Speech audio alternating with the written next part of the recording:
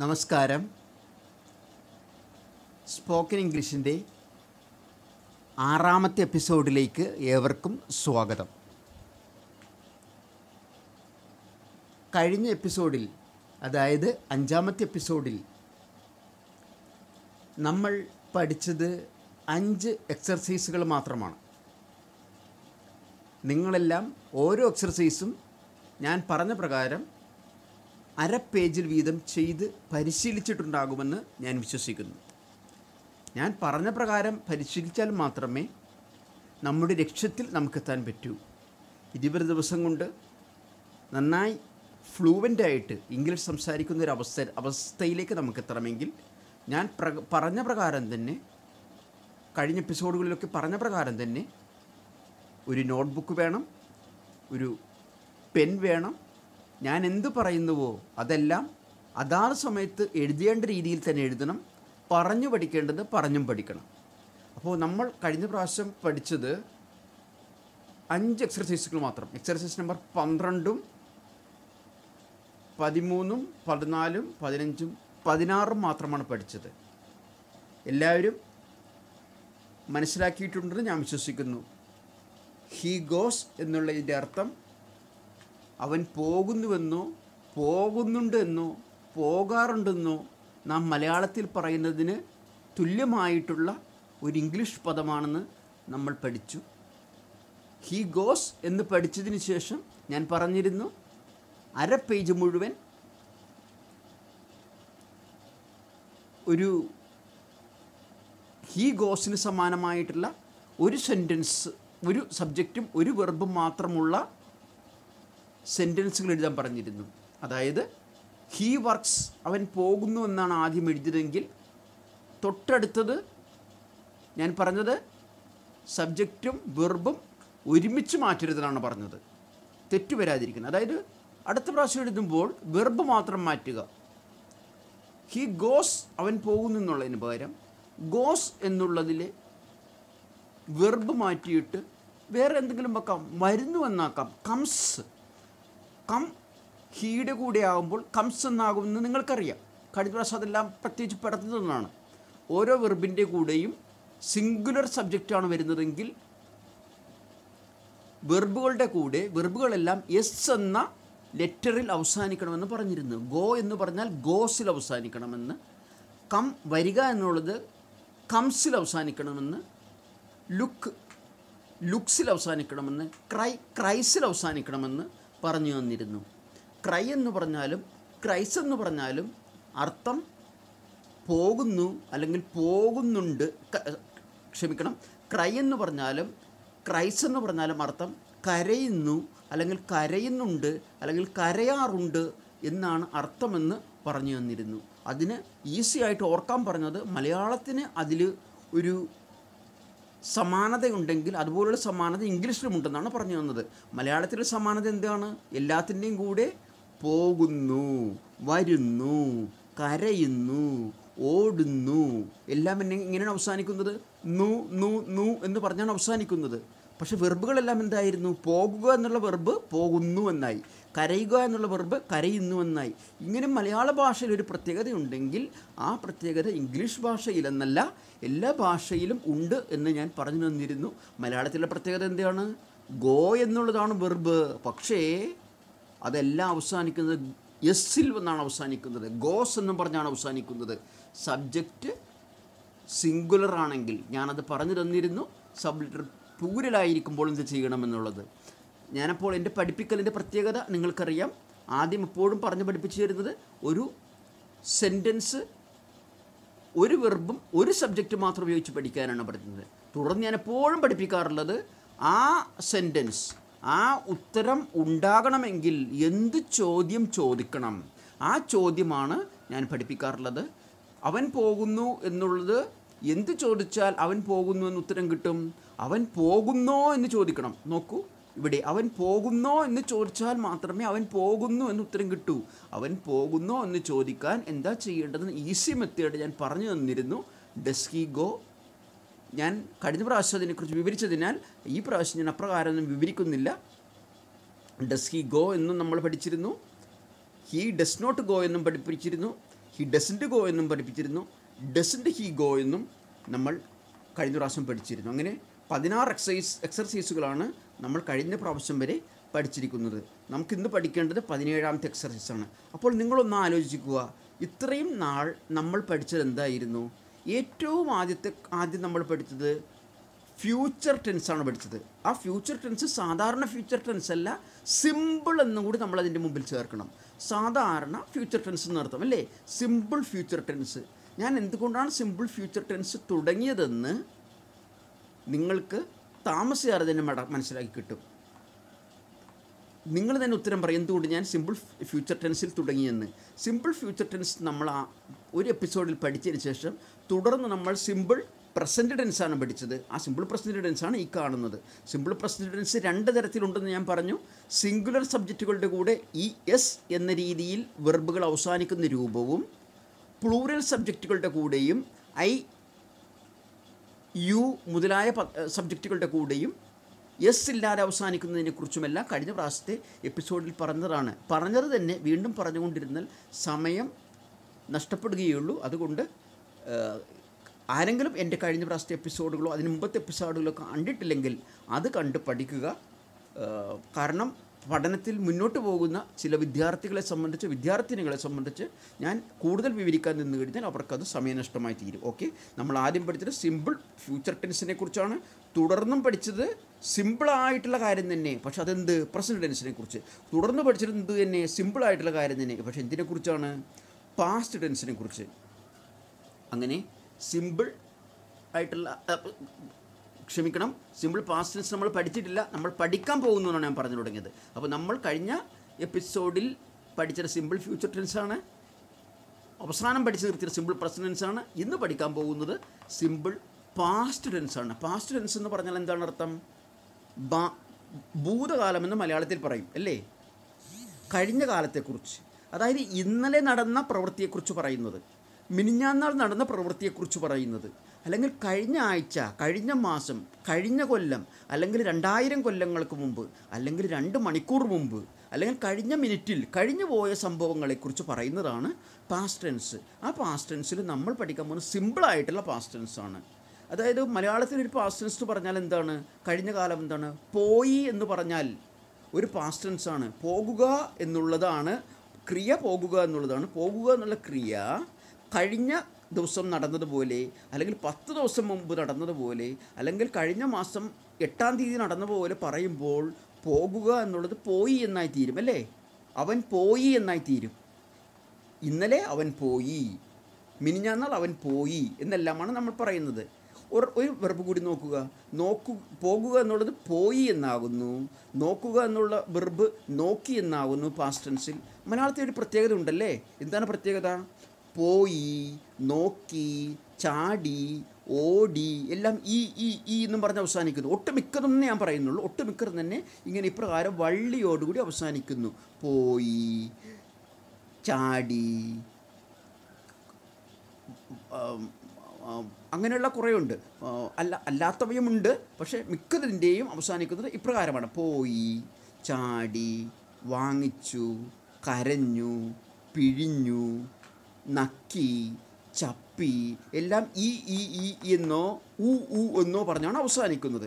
മലയാളത്തിൽ ഇങ്ങനെ ഒരു പ്രത്യേകതയുണ്ടെങ്കിൽ പോകുക എന്നുള്ളതിൻ്റെ പാസ്റ്റ് ടെൻസായി പോയി എന്ന് കാണാതെ പഠിക്കേണ്ടതില്ല. പോകുക എന്ന് മാത്രം പഠിച്ചാൽ മതി അല്ലേ. മലയാളം പഠിക്കാൻ വരുന്ന ഒരാൾക്ക് ഈ പോയി എന്നുള്ളതിൻ്റെ നാക്ക് കിട്ടിയാൽ മതി, ഒരു തഴക്കം കിട്ടിയാൽ മതി.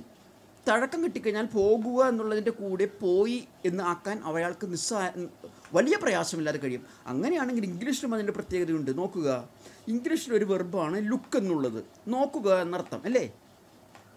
ഇത് പാസ്റ്റ് ടെൻസ് ആക്കാൻ എന്താ ചെയ്യേണ്ടത്? ലുക്ക് എന്നുള്ള വെർബിൻ്റെ അവസാനിക്കേണ്ടത് ഡി എന്നുള്ള ശബ്ദത്തോടു കൂടിയായിരിക്കണം. ഡി. ലുക്ക് എന്നുള്ളത് അവസാനിക്കേണ്ടത് ലുക്ക്ഡ് എന്ന് പറഞ്ഞായിരിക്കണം. ക്രൈ എന്നുള്ള വെർബ് അവസാനിക്കേണ്ടത് ക്രൈഡ് എന്നും പറഞ്ഞായിരിക്കണം. ക്രൈ, കരയുക എന്ന് പറഞ്ഞാൽ കരയുക എന്നുള്ള വെർബ് അവസാനിക്കേണ്ടത് ക്രൈഡ് എന്നും പറഞ്ഞ്. ലാഫ്, ചിരിക്കുക എന്നുള്ളത് ലാഫ്ഡ്. അങ്ങനെ ഇംഗ്ലീഷിലുള്ളൊരു പ്രത്യേകത എന്ന് പറഞ്ഞു കഴിഞ്ഞാൽ ബഹുഭൂരിപക്ഷം വെർബുകളും അവസാനിക്കുന്നത് അത് പാസ്റ്റ് ടെൻസ് ആക്കുമ്പോൾ അവസാനിക്കുന്നത് ഡി എന്ന ശബ്ദത്തിലായിരിക്കും. ലുക്ക് ലുക്ക്ഡ് എന്നും പറഞ്ഞ് അവസാനിക്കും. ക്രൈ ക്രൈഡ് എന്നും പറഞ്ഞ് അവസാനിക്കും. സ്മൈൽ സ്മൈൽഡ് എന്നും പറഞ്ഞ് അവസാനിക്കും. എന്നാൽ ചില വെർബുകൾ അപ്രകാരമല്ല. അപ്രകാരമുള്ളൊരു വെർബാണ് ഞാനിവിടെ എഴുതിയിരിക്കുന്നത്. ഗോ. ഗോയുടെ പാസ്റ്റ് ടെൻസ് ഡിയിലല്ല അവസാനിക്കുന്നത്. അതിന് പ്രത്യേകമായി ഒരു പദമുണ്ട്, വെൻറ്റ് എന്നുള്ളതാണ്. WENT, went. അങ്ങനെ ചില വ്യത്യാസങ്ങളുള്ളത് നിങ്ങൾ കാണാതെ പഠിച്ചിരിക്കേണ്ടതുണ്ട്. ഞാൻ എല്ലാം കാണാതെ പഠിക്കണമെന്ന് ഞാൻ ഒരിക്കലും പറയാറില്ല എന്ന് നിങ്ങൾക്കറിയാം. നാക്ക് കിട്ടാൻ വേണ്ടി, സ്റ്റൈല് കിട്ടാൻ വേണ്ടി, അതിൻ്റെ വഴക്കം കിട്ടാൻ വേണ്ടി, തഴക്കം കിട്ടാൻ വേണ്ടി ആ രീതികൾ, അതായത് ഗോയുടെ കൂടെ ഗോസ് ആവുന്ന രീതി, ലുക്കിൻ്റെ കൂടെ ലുക്സ് ആവുന്ന രീതി, ക്രൈയുടെ കൂടെ ക്രൈസ് ആവുന്ന രീതി, കഴിഞ്ഞ എപ്പിസോഡുകളിലേക്ക് പറ്റി പറയുകയാണെങ്കിൽ ഗോയുടെ കൂടെ വിൽഗോ ആകുന്ന രീതി, ക്രൈയുടെ കൂടെ വിൽക്രൈ ആകുന്ന രീതി, എല്ലാം ഒരേ സമാനതകളാണ്. അവിടെയെല്ലാം വിൽ എന്നുള്ള പദങ്ങളാണ് ചേരുന്നത്. ഇവിടെയാണെങ്കിൽ ഗോയുടെ കൂടെ എസ് എന്നുള്ള പദമാണ് ചേരുന്നത്. ഇവിടെ പാസ്റ്റ് ടെൻസ് ആകാൻ ഒട്ടുമിക്ക വെർബുകളുടെയും കൂടെ ചേരേണ്ടത് ഡി എന്നുള്ള പദത്തിൽ അവസാനിക്കണം. അല്ലാത്തവ നിങ്ങൾ കാണാതെ പഠിച്ചിരിക്കണം. ഞാൻ കുറച്ച് അപ്രകാരമുള്ള വെർബുകൾ ഇവിടെ എഴുതുന്നുണ്ട്. വെർബും അതിൻ്റെ പാസ്റ്റ് ടെൻസും എഴുതുന്നുണ്ട്. ബാക്കി മുഴുവൻ നിങ്ങൾ ഒരു പേജ് മുഴുവൻ എഴുതണം. മറ്റ് എക്സർസൈസുകളൊക്കെ തന്നിട്ട് ഞാൻ പറഞ്ഞിട്ടുള്ളത് ഹീ ഗോസ് എന്നുള്ളത് അവൻ പോകുന്നു എന്നുള്ളതിന് സമാനമായി മറ്റ് വെർബുകൾ, മറ്റ് സെൻറ്റൻസുകൾ, അതായത് ഹീ ക്രൈസ് അവൻ കരയുന്നു, രാമൻ ക്രൈസ് രാമൻ കരയുന്നു. അങ്ങനെ അരപ്പേജ് എഴുതാനാണ് പറയുന്നത്. ഡെസ്കി ഗോ എന്നുള്ളത് അരപ്പേജ് എഴുതാനാണ് പറയുന്നത്. ഡെസ്കി ഗോ എന്ന് അരപ്പേജ് എഴുതാനല്ല ഞാൻ പറയുന്നത്. ഡെസ്കി ഗോ എന്നുള്ളതിന് സമാനമായ ക്വസ്റ്റ്യനുകൾ അരപ്പേജ്. ഹി ഡസ് നോട്ട് ഗോ എന്നുള്ളതിന് സമാനമായിട്ടുള്ള ഉത്തരങ്ങൾ അരപ്പേജ്. ഹി ഡസൻറ്റ് ഗോ എന്നുള്ളതിന് സമാനമായിട്ടുള്ള ഉത്തരങ്ങൾ അരപ്പേജ്. ഡസൻറ്റ് ഹി ഗോ എന്നുള്ളതിന് സമാനമായ ചോദ്യങ്ങൾ, ഇതൊരു ചോദ്യമാണ്, അത് അരപ്പേജിൽ എഴുതാനാണ് ഞാൻ പറയുന്നത്. പക്ഷേ ഞാനിവിടെ നിങ്ങൾ വെർബും പാസ്റ്റ് ടെൻസും കൊണ്ട് ഒരു ഫുൾ പേജ് നിങ്ങൾ എഴുതണം. ഞാൻ എല്ലാ വെർബുകളും പാസ്റ്റ് ടെൻസും ഞാൻ പറഞ്ഞു തരുന്നില്ല. നിങ്ങളത് കണ്ടുപിടിക്കണം. ഡിക്ഷണറിയിലൂടെ കിട്ടും, മറ്റുള്ളവരോട് ചോദിച്ച് മനസ്സിലാക്കാം. പിന്നെ ഒരു എളുപ്പ വഴി എന്നുള്ളത് പറഞ്ഞു കഴിഞ്ഞാൽ മിക്കതിൻ്റെയും പാസ്റ്റ് ടെൻസ് ഡിയിലാണ് അവസാനിക്കുന്നത്, അല്ലേ? എല്ലാ വെർബുകളുടെയും ഒട്ടുമിക്കതിൻ്റെയും. അല്ലാതെ അവസാനിക്കുന്ന കുറച്ച് വെർബുകൾ മാത്രമാണ് ഞാനിവിടെ എഴുതിയിരിക്കുന്നത്. കം എന്ന വെർബ് വരിക എന്നർത്ഥം. അതിൻ്റെ പാസ്റ്റ് ടെൻസ് എന്താണ്? ഡിയിലല്ല അവസാനിക്കുന്നത്. കം കെയിം എന്നാണ്. വന്നു എന്നർത്ഥം. വരിക, വന്നു. കൊണ്ടുവരിക, കൊണ്ടുവന്നു. എടുക്കുക, എടുത്തു. കാണുക, കണ്ടു. അങ്ങനെ താഴോട്ട് പോകുന്നു. ഇപ്പോൾ നോക്കുക, ഈ ബ്രിങ് എന്നുള്ളത്, കൊണ്ടുവരിക എന്നുള്ളതിൻ്റെ ഇംഗ്ലീഷായ ബ്രിങ് എന്നുള്ളതിൻ്റെ പാസ്റ്റ് ടെൻസ് ഡിയിലല്ല അവസാനിക്കുന്നത്. ബ്രിങ്ങിന് ബ്രോട്ട്. അപ്പോൾ തീർച്ചയായിട്ടും ഇത് പഠിച്ചിരിക്കണം. BROUGHT, brought. ടേക്കിൻ്റെ പാസ്റ്റ് ടെൻസും അവസാനിക്കുന്നത് ഡിയിലല്ല. ടേക്കിൻ്റെ പാസ്റ്റ് ടെൻസ് ആയിട്ട് അവസാനിക്കുന്നത് ടുക്ക് എന്നും പറഞ്ഞാൽ TOOK.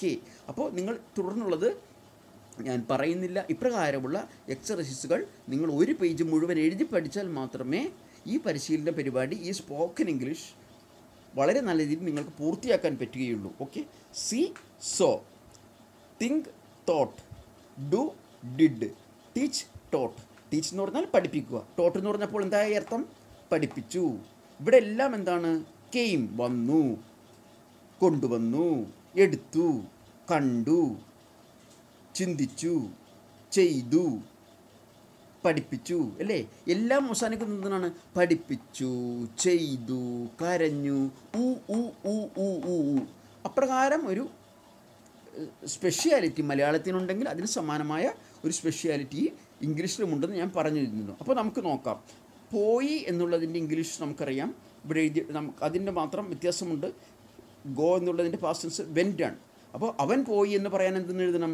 അവൻ പോയി എന്ന് പറയാൻ എന്ത് എഴുതണം? He vent. അപ്പോൾ നിങ്ങൾക്ക് ഇന്ന് ഞാൻ ആദ്യമായി തരുന്ന എക്സർസൈസ് ഹി വെൻ്റ്, അവൻ പോയി എന്നുള്ളതിന് സമാനമായി അര പേജ് മുഴുവൻ എഴുതുക. എഴുതുമ്പോൾ എന്താ ചെയ്യേണ്ടത്? വെർബ് മാറ്റിയിടണം. നിങ്ങൾ ആദ്യം ഹി വെൻ്റ്, അവൻ പോയി എന്നാണ് എഴുതുന്നതെങ്കിൽ തുടർന്നുള്ളതിന് ഒരു വെർബ് മാറ്റിയിടണം. പോയി എന്നുള്ളതിന് പകരം പോകുക, പോയി എന്നായി. അതിന് പകരം ചിരിക്കുക, ചിരിച്ചു എന്നാക്കണം. അവൻ ചിരിച്ചു, അവൻ ചിരിച്ചു. ആകെ വ്യത്യാസം വരുത്തുന്നത് വെർബിന് മാത്രമാണ്. ഹി ലാഫ്ഡ്, ചിരിച്ചു, ലാഫ്ഡ്. ലാഫ് ചിരിക്കുക, ലാഫ്ഡ് ചിരിച്ചു.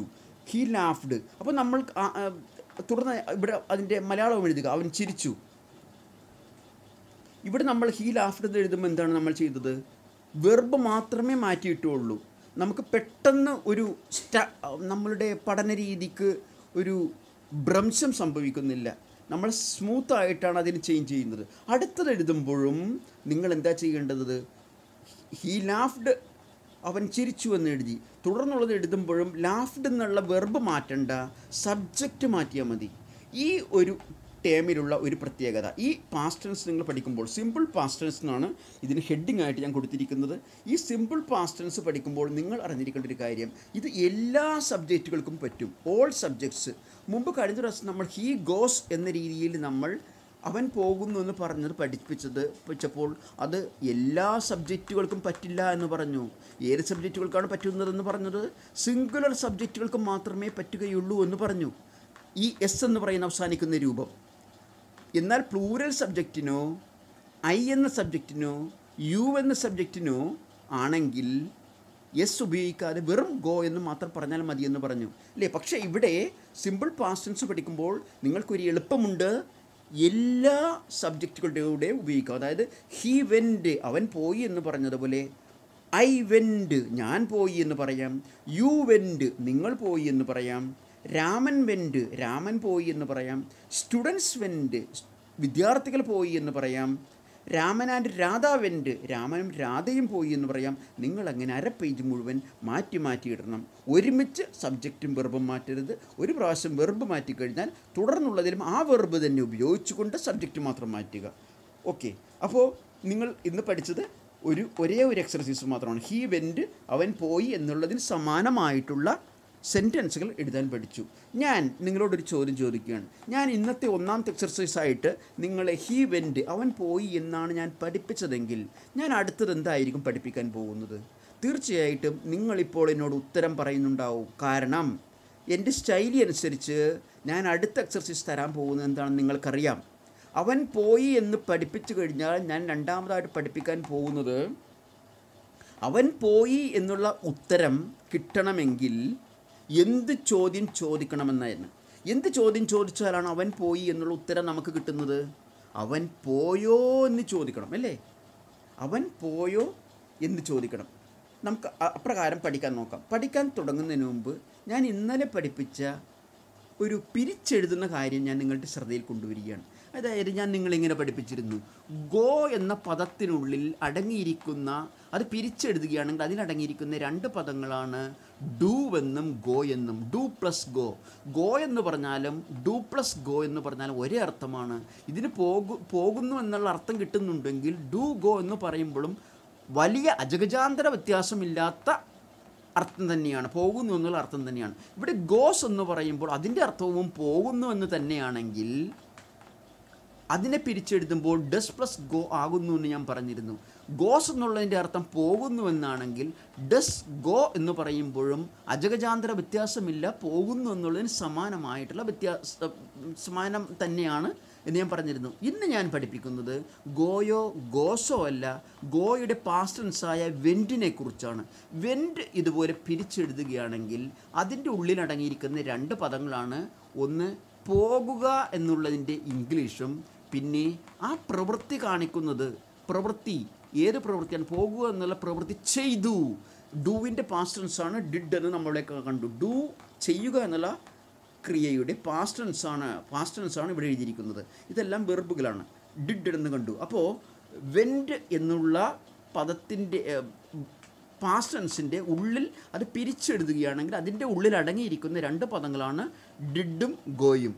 Go do plus ഗോയാണെങ്കിൽ, goes does plus ഗോയാണെങ്കിൽ, went did plus ഗോയാണ്. എങ്കിൽ ഞാൻ നിങ്ങളോടൊരു ചോദ്യം ചോദിക്കുകയാണ്. ആസ്ക്ഡ്, ASKED, ആസ്ക്ഡ്, ചോദിച്ചു എന്നുള്ളതിൻ്റെ ഉള്ളിൽ അടങ്ങിയിരിക്കുന്ന, പിരിച്ചെഴുതുകയാണ്, അതിൻ്റെ ഉള്ളിൽ അടങ്ങിയിരിക്കുന്ന പദങ്ങൾ എന്തൊക്കെയാണ്? Did plus ask. ക്രൈഡ്, അതിൻ്റെ ഉള്ളിൽ അടങ്ങിയിരിക്കുന്നത് എന്തൊക്കെയാണ്? Did plus cry. സ്മൈൽഡ്, അതിൻ്റെ ഉള്ളിൽ അടങ്ങിയിരിക്കുന്നത് എന്തൊക്കെയാണ്? Did plus smile. ഓക്കെ, നിങ്ങളിത് അറിഞ്ഞിരിക്കേണ്ടതിൻ്റെ ആവശ്യകത എന്താണ് ഞാൻ പറഞ്ഞുതരാം. ഹീ വെൻറ്റ് എന്ന് പറയുമ്പോൾ അവൻ പോയി എന്നാണ് അർത്ഥമെന്ന് നമ്മളിവിടെ പഠിച്ചു.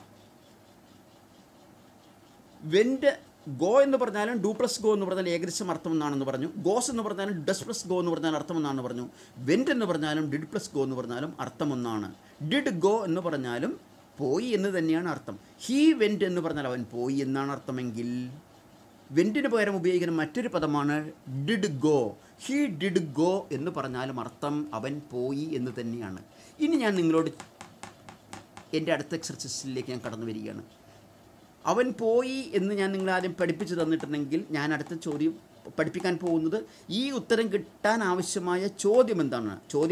അവൻ പോയോ എന്ന് ചോദിക്കണം. നിങ്ങളിനി ചോദ്യം ചോദിക്കുക ഇത് നോക്കിക്കൊണ്ട്.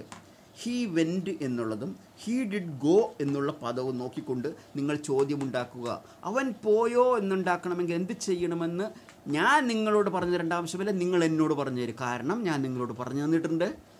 ഒരു ഉത്തരം ചോദ്യമാക്കണമെങ്കിൽ ഏറ്റവും ഈസി മെത്തേഡ് ആദ്യം തന്നെ ആ ഉത്തരം എഴുതുക. ആ ഉത്തരത്തിലെ സബ്ജക്റ്റും ഓക്സിലറി വെർബും തിരിച്ചിട്ടാൽ ആ ചോദ്യമാകും.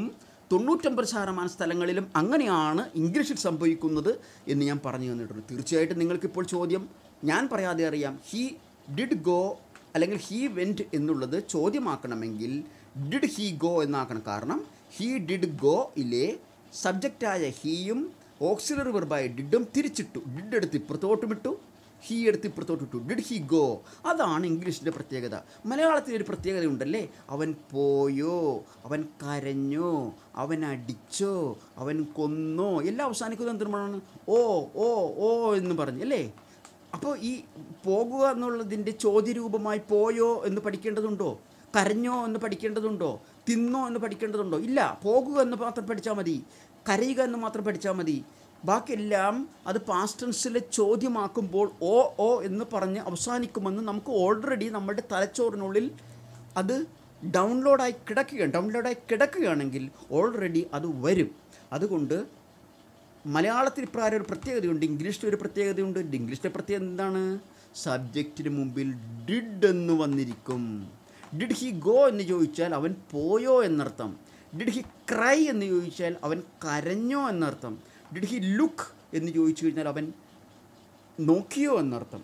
അപ്പോൾ ഞാൻ നിങ്ങളെ രണ്ടാമത്തെ എക്സർസൈസായിട്ട് പഠിപ്പിച്ചു തരുന്നത് ഹി വെൻറ്റ് എന്നുള്ളത് ചോദ്യമാക്കാൻ ഡിഡ് ഹി ഗോ എന്ന് എഴുതണം. നിങ്ങൾ ഇത് 1/2 പേജ് മുഴുവൻ എഴുതണം. മുന്നേ പറഞ്ഞതുപോലെ അടുത്ത വാക്യം എഴുതുമ്പോൾ ഗോ എന്നുള്ള വെർബ് മാറ്റി ഇഷ്ടമുള്ള മറ്റൊരു വെർബ് ഇടുക. സ്റ്റഡി എന്നിടുക. STUDY സ്റ്റഡി, പഠിക്കുക എന്നിടുക. Did he study? ഉടനടി മലയാളത്തിൽ എഴുതുക അവൻ പഠിച്ചോ. അടുത്ത പ്രാവശ്യം സ്റ്റഡി എന്നുള്ള വെർബ് നിലനിർത്തിക്കൊണ്ട് സബ്ജക്റ്റ് മാറ്റുക. ഹി എന്നുള്ള സബ്ജക്റ്റ് മാറ്റി ഷീ എന്നാക്കാം. ഷീ എന്നല്ലെങ്കിൽ നിങ്ങൾക്ക് ഇഷ്ടമുള്ളൊരു സബ്ജക്റ്റ് ആക്കാം. ഐ എന്നാക്കാം, യു എന്നാക്കാം, എന്ത് വേണമെങ്കിലും ആക്കാം. ദൈ എന്നാക്കാം, വി എന്നാക്കാം, വി ഞങ്ങൾ എന്നാക്കാം. എല്ലാം യോജിക്കുന്നതാണ്. ഓക്കെ, അപ്പോൾ നമ്മൾ ഒരു ചോദ്യം ഉണ്ടാക്കാനും ഒരു ഉത്തരമുണ്ടാക്കാനും പഠിച്ചു. നിങ്ങളിനി സ്വയം ചോദ്യമുണ്ടാക്കുക, സ്വയം ഉത്തരം പറയുക. അതാണ് പരിശീലിക്കേണ്ടത്. ഒരു ചോദ്യമുണ്ടാക്കുക, ഒരു ഉത്തരം പറയുക. ഇതിൻ്റെ ഗുണം എന്താണെന്ന് ഞാൻ കഴിഞ്ഞ എപ്പിസോഡുകളിലൊക്കെ പറഞ്ഞിട്ടുണ്ട്. നമുക്കതൊരു ഫ്ലൂവൻ്റായിട്ട് നമുക്കത് മാറുകയാണ്. എങ്ങനെ ചോദിച്ചാലും നമ്മൾ തല തിരിഞ്ഞു പോകില്ല. കാരണം ഇന്നലെ പോയോ എന്ന് ചോദിക്കുമ്പോൾ ഇന്നലത്തെ കാര്യമാണ് ചോദിക്കുന്നത് എന്ന് അറിഞ്ഞാലല്ലേ അതിന് കൃത്യമായ ഉത്തരം കൊടുക്കാൻ പറ്റൂ. നാളെ പോകുമോ എന്നുള്ളതിന് ഉത്തരം തരേണ്ട രീതിയിലുള്ള ഉത്തരം കൊടുത്തു കഴിഞ്ഞാൽ ചോദ്യം അയാൾക്ക് മനസ്സിലായില്ല എന്നല്ല അർത്ഥം. കുട്ടികൾ മാത്രമല്ല അങ്ങനെ തെറ്റിച്ച് പറയാറുള്ളൂ. 1 വയസ്സും 2 വയസ്സും 3 വയസ്സുള്ളത് ഇന്നലെ പോകുമെന്ന് പറയാറുണ്ട്. ഇന്നലെ പോകുമെന്നൊരു വാക്യമുണ്ടോ? ഇല്ല. ഇന്നലെ പോയി എന്ന് മാത്രമേ ഉള്ളൂ. അതുപോലെ ചില കുഞ്ഞുങ്ങൾ തെറ്റിച്ച് പറയാറുണ്ട്. നാളെ പോയി എന്ന്. നാളെ പോയി എന്നാരെങ്കിലും പറയുമോ? ഇല്ല. നാളെ പോകുമെന്ന് മാത്രമേ ഉള്ളൂ. ആ ഒരു തഴക്കം ആ കുഞ്ഞുങ്ങളിലേക്ക് കിട്ടാൻ കുറച്ച് മാസങ്ങൾ കൂടി എടുക്കാത്തത് കൊണ്ടാണ്. ആ തഴക്കം നമുക്ക് കിട്ടാൻ വേണ്ടിയാണ് ഇപ്രകാരം സെൻറ്റൻസുകളിൽ വെർബുകൾ മാറ്റിയിടുക, സബ്ജക്റ്റുകൾ മാറ്റിയിടുക എന്ന് ഞാൻ പറഞ്ഞത്. അപ്പോൾ നിങ്ങൾ ഡിഡ് ഹി ഗോ, അവൻ പോയോ എന്ന് ചോദിച്ചതിന് ശേഷം നിങ്ങൾ തന്നെ ഉത്തരം പറയുക. അതേ, അവൻ പോയി. നിങ്ങൾ ആദ്യം തന്നെ മലയാളത്തിൽ ചോദ്യം ചോദിക്കുക, മലയാളത്തിൽ ഉത്തരം പറയുക.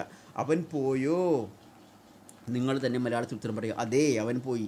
എല്ലാ ഉത്തരങ്ങളും അതേ എന്നുള്ള അർത്ഥത്തിൽ പോസിറ്റീവായിട്ട് പറഞ്ഞ് തുടങ്ങിയാൽ മതി, പഠിച്ചാൽ മതി. പിന്നീട് നമുക്ക് ഇല്ല എന്ന് പറഞ്ഞ് പഠിക്കാൻ തുടങ്ങാം. അപ്പോൾ അവൻ പോയോ? അതെ, അവൻ പോയി. ഇനി നിങ്ങൾ എന്ത് മലയാളത്തിൽ പറഞ്ഞോ അത് ഞാൻ ഇംഗ്ലീഷിലേക്ക് പറയാൻ പോകുന്നു എന്ന് പറഞ്ഞുകൊണ്ട് നിങ്ങൾ ഇംഗ്ലീഷിൽ പറയുക.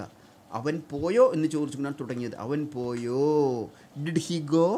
Yes, he went. Did he cry? Yes, he cried. ഇപ്പം എന്താണ് ഞാൻ ചോദിച്ചത്? അവൻ കരഞ്ഞോ? അതെ, അവൻ കരഞ്ഞു എന്ന്. അതുപോലെ നിങ്ങൾ മാറ്റി മാറ്റിയിട്ട് പഠിക്കുക. തീർച്ചയായിട്ടും ഫ്ലുവൻസി കിട്ടുന്നതിന് അത് ഉപകരിക്കും. നമുക്ക് തുടർന്നുള്ള ക്ലാസ്സുകളിലേക്ക് വരാം. അപ്പോൾ നമ്മൾ ഹി വെൻറ്റ് എന്നുള്ളതും ഹി ഡിഡ് ഗോ എന്നുള്ളതും പഠിച്ചു. ഇനി ഞാൻ പറഞ്ഞു നിങ്ങളോട് സബ്ജക്റ്റും വെർബും മാറ്റി മാറ്റി ഇട്ട് നിങ്ങൾ പഠിച്ചു കഴിഞ്ഞാൽ നിങ്ങളുടെ സെൻറ്റൻസ് ഇത്തിരിയും കൂടി വലുതാക്കണം, അല്ലേ? ഇത് ഏത് കാലത്താണ് നടന്നതെന്ന് അറിയണമെങ്കിൽ ആ കാലം അറിയാൻ പറ്റിയ രീതിയിലുള്ളൊരു പദം വയ്ക്കുക. ഇത് ഏത് കാലത്താണ് നടന്നത്? അവൻ പോയത് എപ്പോഴാണ്? അവൻ പോയത് ഇന്നലെ ആയിരിക്കും, കഴിഞ്ഞ ആഴ്ചയായിരിക്കും, കഴിഞ്ഞ കൊല്ലമായിരിക്കും, അല്ലെങ്കിൽ കഴിഞ്ഞ മാസം 10-ാം തീയതി ആയിരിക്കും, അല്ലെങ്കിൽ ഇന്നലെയാണെന്ന് വിചാരിക്കുക. നമുക്ക് പറയാം ഇന്നലെ അവൻ പോയി. അവൻ പോയി എന്ന് നമുക്കറിയാം. അതിൻ്റെ കൂടെ ഇന്നലെ എന്ന് കൂടി വെച്ചാൽ മതി. ഇന്നലെ എന്നുള്ളതിന് ഇംഗ്ലീഷ് നമുക്കറിയാം, യെസ്റ്റർഡേ. യെസ്റ്റർഡേ ഹി വെൻറ്റ് എന്ന് പറഞ്ഞു കഴിഞ്ഞാൽ ഇന്നലെ അവൻ പോയി എന്നർത്ഥം. ഈ യെസ്റ്റർഡേ എന്നുള്ള വാക്ക് വേണമെങ്കിൽ ഇപ്പുറത്തും വെക്കാം. ഹി വെൻറ്റ് യെസ്റ്റർഡേ എന്ന് പറഞ്ഞാലും തെറ്റൊന്നുമില്ല. അപ്പോൾ എന്താണ് ഇവിടെ സംഭവിച്ചിരിക്കുന്നത്? നമുക്ക് ആ കാലത്തെ തിരിച്ചറിയാൻ പറ്റുന്നു. ഇതിനു മുമ്പ് ഹി ഗോസൊക്കെ പറഞ്ഞ സമയത്ത് കാലം തിരിച്ചറിയാൻ വേണ്ടി നവ്വേ ഡേയ്സ് ഹി ഗോസ് എന്നുള്ളൊരു വാക്ക് ഉപയോഗിക്കാൻ ഞാൻ പറഞ്ഞു. നവ്വേ ഡേയ്സ്, ഈയിടെയായിട്ട്. അല്ലെങ്കിൽ ഫ്രീക്വൻ്റ്ലി ഹി ഗോസ്, ഇടയ്ക്കിടെ അവൻ പോകാറുണ്ട്. അല്ലെങ്കിൽ എവരി ഡേ ഹി ഗോസ്, അങ്ങനെയുള്ള വാക്കുകൾ ഉപയോഗിക്കാൻ പറഞ്ഞു. ഞാൻ അതുപോലെ നിങ്ങൾക്ക് സജസ്റ്റ് ചെയ്യുന്ന ഒരു വാക്കാണ് യെസ്റ്റർഡേ. ഇന്നലെ അവൻ പോയി. അല്ലെങ്കിൽ മിനിഞ്ഞാന്നാൾ. എന്താണ് മിനിഞ്ഞാന്നാൾ എന്നുള്ള English? Day before yesterday. Day before yesterday he went. അല്ലെങ്കിൽ കഴിഞ്ഞ ആഴ്ച, ലാസ്റ്റ് വീക്ക് ഹി വെൻറ്റ്. അല്ലെങ്കിൽ last year, last month, last 10th, കഴിഞ്ഞ 10-ാം തീയതി, എന്ത് വേണമെങ്കിലും നിങ്ങൾക്ക് ഉപയോഗിക്കാം. യെസ്റ്റർഡേ ഹി വെൻറ്റ് എന്നാണ് ഞാനിവിടെ എഴുതിയിരിക്കുന്നത്. നിങ്ങൾ അതിന് അപ്പോൾ നിങ്ങളുടെ പഠിക്കുന്ന സെൻറ്റൻസിന് നീളം വർദ്ധിച്ചു. ഒരു വെർബ് ഉണ്ടായാൽ ഒരു വാക്യമായി നമുക്കറിയാം. നമ്മൾ പഠിക്കുമ്പോൾ സബ്ജക്റ്റും വെർബും കൂടിയേ വെച്ചേ പഠിക്കുള്ളൂ എന്ന് ഞാൻ കണിശമായിട്ട് നിങ്ങളോട് പറഞ്ഞു തന്നിട്ടുണ്ട്. ഇതാ ഒരു വാക്യം, ഒരു വേർഡ് കൂടി വന്നു, യെസ്റ്റർഡേ എന്നുള്ളത്. ഇത് വെച്ചുകൊണ്ട് നിങ്ങൾക്ക് ഒരു ചോദ്യമുണ്ടാക്കാം, ഒരു ഉത്തരമുണ്ടാക്കാം. എന്താണൊരു ചോദ്യം? ഇന്നലെ അവൻ പോയി എന്നുള്ളതാണ്. ഇത് ചോദ്യമാക്കുമ്പോൾ എന്തെന്നാവും? ഇന്നലെ അവൻ പോയോ എന്നാക്കണം, അല്ലേ? ഇന്നലെ അവൻ പോയോ എന്നാക്കണം. അവൻ പോയോ എന്ന് ചോദിക്കാൻ നിങ്ങൾ പഠിച്ചിട്ടുണ്ട്. അവൻ പോയി എന്നുള്ളത് അവൻ പോയോ എന്നാക്കാൻ എന്താ ചെയ്യേണ്ടതെന്ന് നിങ്ങൾ പഠിച്ചിട്ടുണ്ട്. അവൻ എവിടെയാണ് പഠിച്ചിരിക്കുന്നത്? അവൻ പോയോ എന്ന് ചോദിക്കാൻ ഡിഡ് ഹി ഗോ എന്നാക്കണമെന്ന് നിങ്ങൾ പഠിച്ചിട്ടുണ്ട്. അപ്പോൾ ഹി വെൻറ്റ്, അവൻ പോയി എന്നുള്ളത് അവൻ പോയോ എന്നാക്കാൻ ഡിഡ് ഹി ഗോ എന്ന് നിങ്ങൾ സ്വയം ചോദിക്കണം. നിങ്ങൾ തന്നെ ഉത്തരം പറയണം. സെൻറ്റൻസിൻ്റെ കൂടി യെസ്റ്റർഡേ എന്നുള്ള വാക്കും കൂടി വെച്ചുകൊണ്ട് ചോദിച്ചു നോക്കൂ. യെസ്റ്റർഡേ ഡിഡ് ഹി ഗോ എന്ന് നിങ്ങൾ ചോദിക്കുക. നിങ്ങൾ തന്നെ ഉത്തരം പറയുക. Yes, yesterday he went. മലയാളത്തിലും പറയണം, അതിനുശേഷം ഇംഗ്ലീഷിലും പറയണം. ഞാൻ കൂടുതൽ സജസ്റ്റ് ചെയ്യുന്നത് ആദ്യം ഒരു പ്രാവശ്യം മലയാളത്തിൽ പറയുക, തുടർന്ന് ഇംഗ്ലീഷിൽ പറയുക, വീണ്ടും ഒരു പ്രാവശ്യം മലയാളത്തിൽ പറയുക.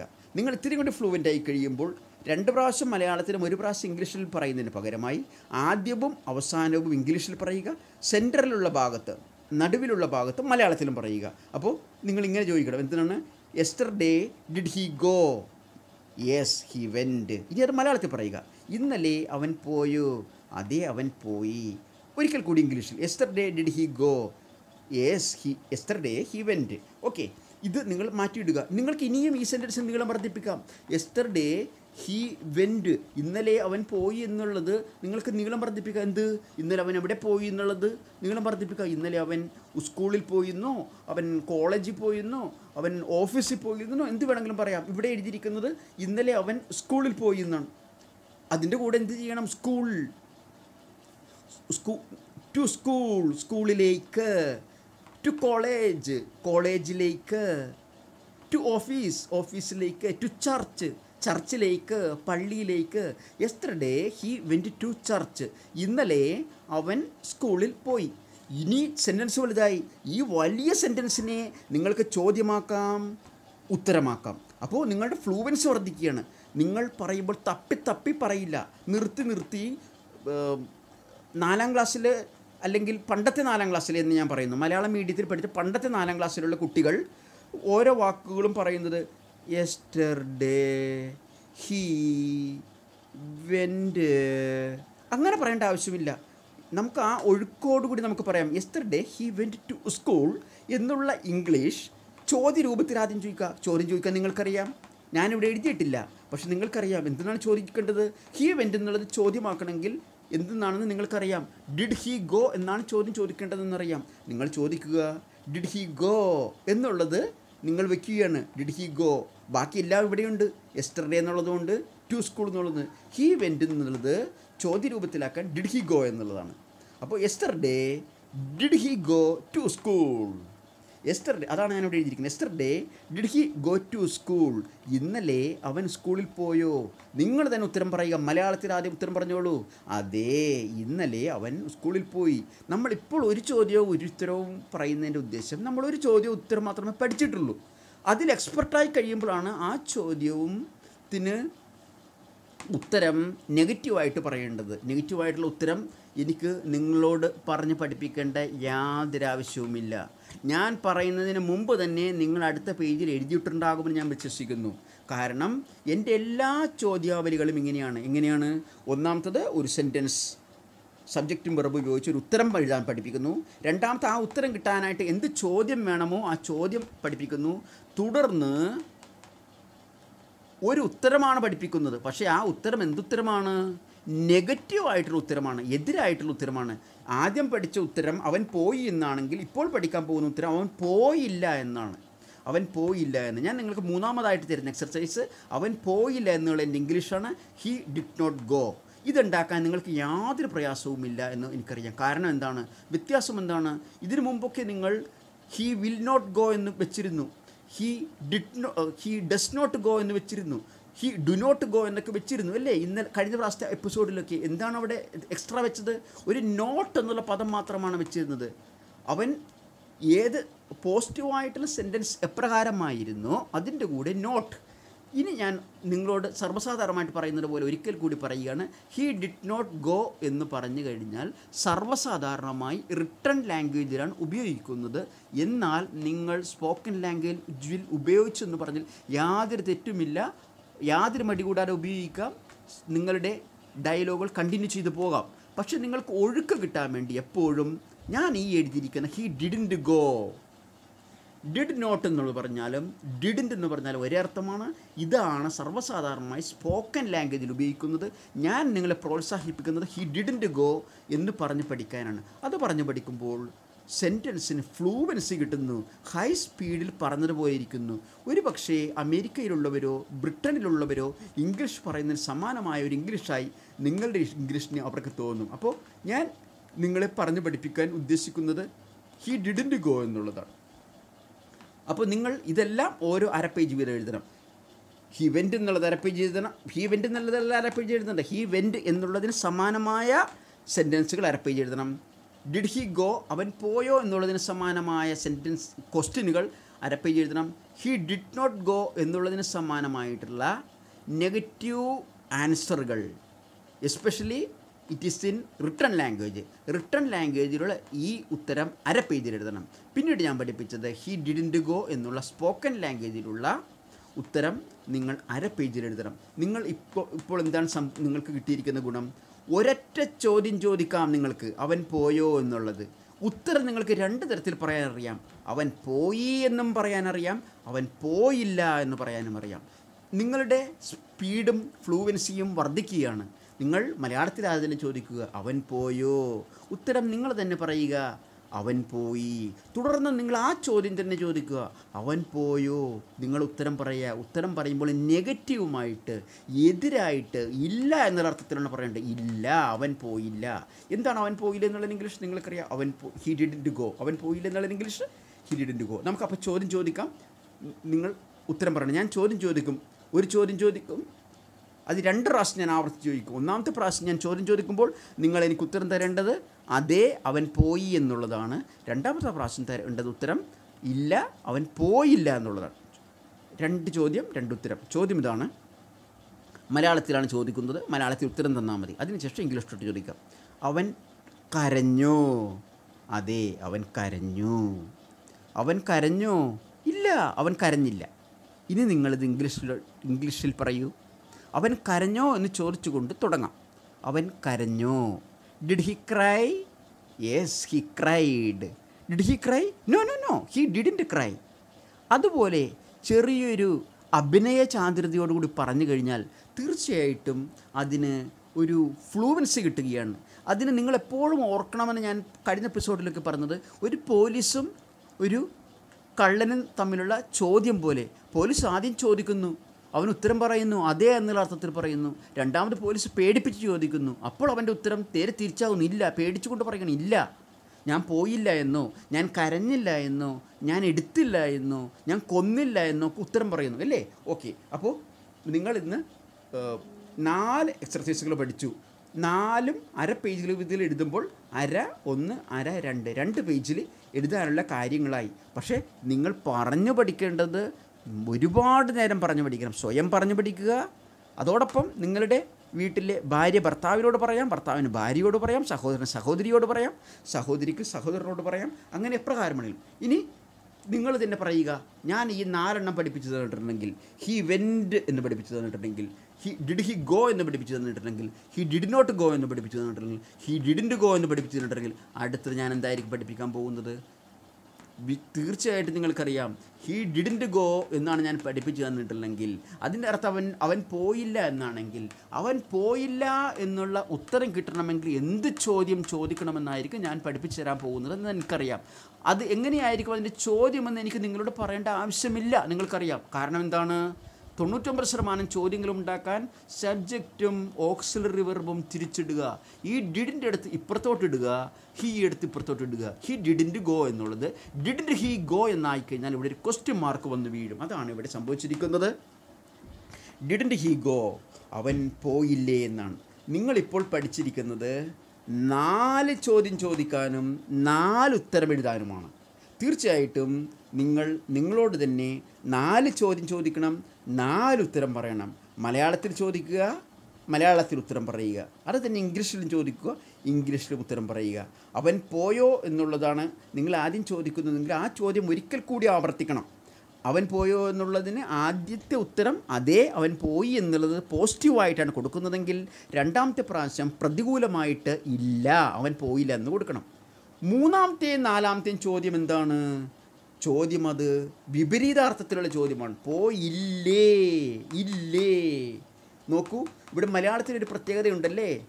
പോയില്ലേ, കരഞ്ഞില്ലേ, നടന്നില്ലേ, ചാടിയില്ലേ, ഇല്ലേ ഇല്ലേ ഇല്ലേ. ഇപ്രകാരം ഒരു പ്രത്യേകത മലയാളത്തിലുണ്ടെങ്കിൽ ഇംഗ്ലീഷിലുള്ള പ്രത്യേകത എന്താണ്? സബ്ജക്റ്റുകൾക്കെല്ലാം മുമ്പിൽ ഡിഡിൻറ്റ് എന്നുണ്ടായിരിക്കും. ഡിഡിൻറ്റ് ഹി ഗോ, അവൻ പോയില്ലേ. ഡിഡിൻറ്റ് ഹി തിങ്ക്, അവൻ ചിന്തിച്ചില്ലേ. ഡിഡിൻറ്റ് ഹി ഡ്രോ, അവൻ വരച്ചില്ലേ. തീർച്ചയായിട്ടും ഞാൻ ഇത്രയും പറഞ്ഞു തന്നിട്ട് ഞാൻ നിങ്ങളോട് പറയുന്നത്, നിങ്ങൾ സത്യസന്ധമായിട്ട് പറഞ്ഞു കഴിഞ്ഞാൽ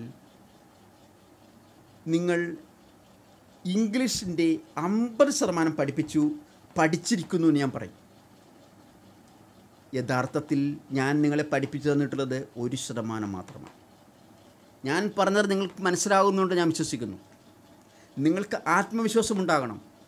ഞാൻ നിങ്ങൾക്ക് 50% പഠിപ്പിച്ചു തന്നു, നിങ്ങൾ 50% പഠിച്ചിരിക്കുന്നു. കാരണം ഈ ഭൂമിയിൽ സംസാരിക്കുന്ന ഭാഷയിൽ വരുന്ന സെൻറ്റൻസുകൾ മുഴുവനെന്ന് ഞാൻ പറയില്ല, 95% സെൻറ്റൻസുകളും 3 കാലങ്ങളിൽ അടിസ്ഥാനമാണ്. എന്ത് കാലങ്ങളാണ്?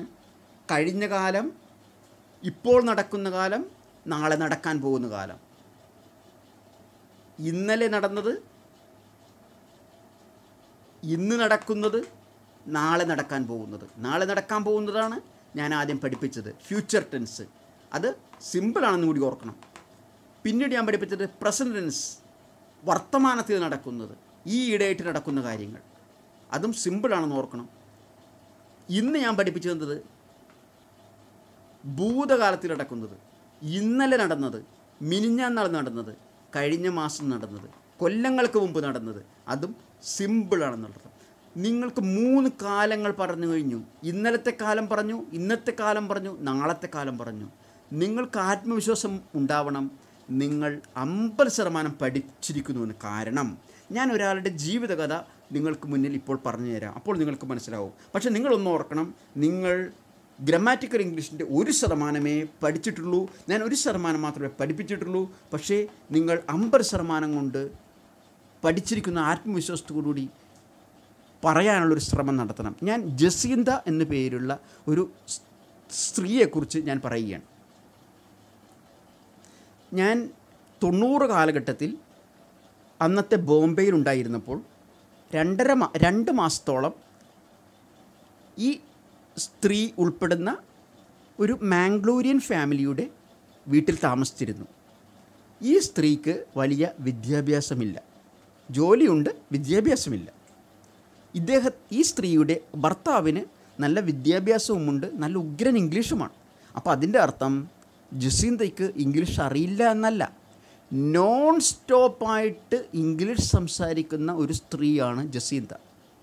പക്ഷേ ഞാൻ ഇംഗ്ലീഷ് ഗ്രാമാറ്റിക്കലായിട്ട് പഠിക്കുന്ന സമയത്ത്, ഗ്രാമാറ്റിക്കലായിട്ടാണ് ഞാൻ പഠിച്ചത്, ഞാൻ ഒരിക്കലും തെറ്റായിട്ടല്ല ഞാൻ പഠിച്ചത്. ഒരു ഉദാഹരണം പറഞ്ഞു കഴിഞ്ഞാൽ, നിങ്ങളിൽ പലർക്കും നിങ്ങളുടെ സുഹൃത്തുക്കളിൽ ഒരുപക്ഷെ എഞ്ചിനീയറിംഗ് കഴിഞ്ഞവർക്ക്, MBBS കഴിഞ്ഞവർക്ക്, ഉന്നത വിദ്യാഭ്യാസം കഴിഞ്ഞവർക്ക് അവൻ പോയില്ലേ എന്ന് ചോദിക്കാൻ അറിയില്ല എന്ന് ഞാൻ ഉറപ്പിച്ച് പറയുകയാണ്.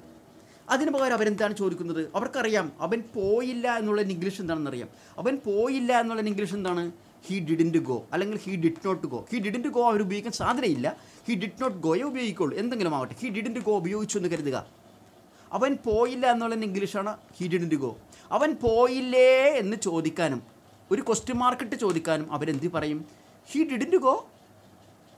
ഒരു അഭിനയം പോലെ, പ്രേം നസീർ അഭിനയിക്കുന്നത് പോലെ, അല്ലെങ്കിൽ മമ്മൂട്ടി അഭിനയിക്കുന്നത് പോലെ, അല്ലെങ്കിൽ മോഹൻലാൽ അഭിനയിക്കുന്നത് പോലെ അഭിനയിച്ചു കൊണ്ട് ചോദിക്കും ഹി ഡിഡിൻറ്റ് ഗോ. ചോദ്യം ചോദിക്കുമ്പോൾ അഭിനയിക്കേണ്ട ആവശ്യമില്ല, സംസാരിക്കുന്ന രീതിയിൽ പറഞ്ഞാലും മതി. അതിനെന്ത് ചെയ്യണം? ഹി ഡിഡിൻറ്റ് ഗോ എന്നുള്ളത് അവൻ പോയില്ല എന്നുള്ളതാണ് അർത്ഥം. അവൻ പോയില്ലേ എന്ന് ചോദിക്കണമെങ്കിൽ ഹി ഡിഡിൻറ്റ് ഗോ എന്ന് പറഞ്ഞതിന് ശേഷം അഭിനയം കാഴ്ചവെക്കരുത്. പകരം എന്ത് ചെയ്യണം? വാക്യം പറയണം, ഡിഡിൻറ്റ് ഹി ഗോ. എങ്കിൽ നിങ്ങൾക്ക് അഭിനയിക്കേണ്ട ആവശ്യമില്ല, നിങ്ങൾക്ക് മമ്മൂട്ടിയോ മോഹൻലാലോ ആവേണ്ട ആവശ്യമില്ല. നേരെ ചോദിക്കാം ഡിഡിൻറ്റ് ഹി ഗോ. എത്രയോ നല്ല ഇംഗ്ലീഷ്. അപ്പോൾ ഞാൻ പറഞ്ഞു വരുന്നത് ജസീന്തയെക്കുറിച്ചാണ്. ജസീന്തയ്ക്കറിയാവുന്ന ഇംഗ്ലീഷ് 3 എണ്ണമാണ്. Simple future tense, simple present tense, simple past tense. അതായത് ഇന്നലെ കഴിഞ്ഞത്, ഇന്ന് നടക്കുന്നത്, നാളെ നടക്കാൻ പോകുന്നത്. അപ്പോൾ ഞാൻ ഓരോരോ സെക്ഷനുകളായിട്ട് ഞാൻ പഠിപ്പിച്ചു തരുമ്പോൾ ഓരോ കൂട്ടത്തിലും 5 എണ്ണം വീതം വരാറുണ്ടല്ലേ. ഇന്നലെ കഴിഞ്ഞ എപ്പിസോഡിൽ പഠിപ്പിച്ചപ്പോൾ എത്ര എണ്ണം വന്നു? അവൻ പോകുന്നു എന്നുള്ളത്, അവൻ പോകുന്നു എന്നുള്ളത്, അവൻ പോകുന്നില്ല എന്നുള്ളത്, വീണ്ടും അവൻ പോകുന്നില്ല എന്നുള്ളത്, വീണ്ടും പോകുന്നില്ല എന്നുള്ളത്. എത്ര എണ്ണമുണ്ട്? 1, 2, 3, 4, 5 എണ്ണമാണല്ലേ ഞാൻ ഒരു ഗ്രൂപ്പായിട്ട് പഠിപ്പിക്കുന്നത്. ഈ 5 ഗ്രൂപ്പ് പോലും ജസീന്തക്കറിയില്ല. ജസീന്തക്കറിയുന്നത് ഈ ഗ്രൂപ്പിലെ 1ാമത്തെ സെൻറ്റൻസ് ഹി ഗോസ് എന്നുള്ളത് മാത്രമാണ്. അല്ലെങ്കിൽ അതിന് മുമ്പുള്ള എപ്പിസോഡിൽ ഞാൻ പഠിപ്പിച്ചത് ഹി വിൽ ഗോ എന്ന് ഞാൻ പഠിപ്പിച്ചു തന്നിരുന്നു. അവൻ പോകുമെന്നല്ല അതിൻ്റെ അർത്ഥം, ഹി വിൽ ഗോ. ആ സെൻറ്റൻസ് അറിയാം. ഹി ഗോസ് എന്നുള്ള സെൻറ്റൻസ് അറിയാം. ദേ ഗോ, അവർ പോകുന്നു, ആ സെൻറ്റൻസ് അറിയാം. അതും ഒരു ഗ്രൂപ്പിൻ്റെ ആദ്യത്തെ സെൻറ്റൻസുകളാണ്. ദേ ഗോ എന്ന് പറഞ്ഞാൽ ഒരു ഗ്രൂപ്പിൽ ഞാൻ പഠിപ്പിച്ചതിൻ്റെ 1ാമത്തെ സെൻറ്റൻസാണ്. ദേ വിൽ ഗോ എന്ന് പറഞ്ഞാൽ ഞാൻ പഠിപ്പിച്ച ഒരു ഗ്രൂപ്പിൻ്റെ 1ാമത്തെ സെൻറ്റൻസാണ്. ഇന്ന് പഠിപ്പിച്ച ഗ്രൂപ്പിൻ്റെ 1ാമത്തെ സെൻറ്റൻസാണ് ഹി വെൻറ്റ്. അങ്ങനെ 3 കാലങ്ങളിലെയും ആദ്യത്തെ പദങ്ങളും അറിയാം. അത് ഓപ്പോസിറ്റ് ആക്കണമെങ്കിൽ, വിപരീതമാക്കണമെങ്കിൽ നോട്ടെന്ന് ചേർക്കാൻ അറിയാം. നോട്ടെന്ന് ചേർക്കുന്നത് പലപ്പോഴും സ്ഥലം തെറ്റിയായിരിക്കാം ചേർക്കുന്നത്, എന്നാൽ പോലും അറിയാം.